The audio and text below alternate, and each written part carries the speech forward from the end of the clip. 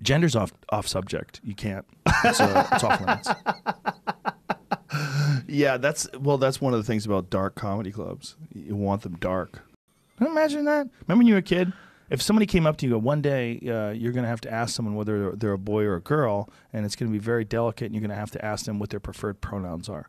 You'd be like, what? Well, it hasn't changed that much. People have gotten a little bit more sensitive because they're aware that other people are more sensitive. 10, 15 years. And then everyone's going to be, there's going to be a lot of ambiguity. That's weird. Ambiguity. How often do you say that word? Yeah, I'll say ambiguous, but how often do you say ambiguity?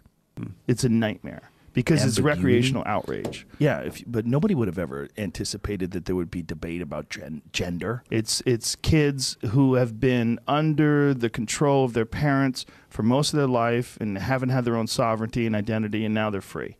And they are very quick to be outraged. They want to point out their moral superiority. They want to virtue signal at every opportunity. They want to shut down anything they think is, air quotes, problematic. They don't want things to go in a bad way. And they think for some reason that comedy should be uplifting. What if I was in the women's room taking a shit? What if you were in there?